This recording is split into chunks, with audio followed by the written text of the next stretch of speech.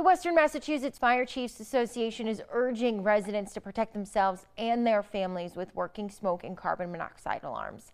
At a news conference in East Longmeadow this morning, the chiefs representing several Western Massachusetts fire departments, State Fire Marshal John Devine, and representatives from the Red Cross spoke about the importance of installing, using, and replacing smoke and carbon monoxide alarms. According to the Chiefs Association, more than a half of all residential fire deaths in Massachusetts last year took place in the months of March and April. About 30% of last year's residential fire deaths took place in Western Massachusetts.